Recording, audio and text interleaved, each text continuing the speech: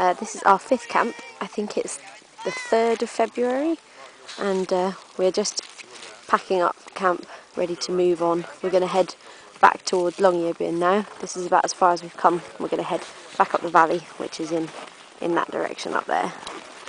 This is where we walked to, and these are the surrounding sort of mountains.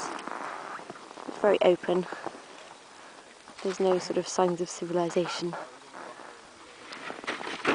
It's quite dark, but it's actually, this is very bright for us. I think it's about 10 o'clock, 10:15, something like that in the morning, and it's just sort of beginning to get some nice sort of twilight in the day, which is lovely.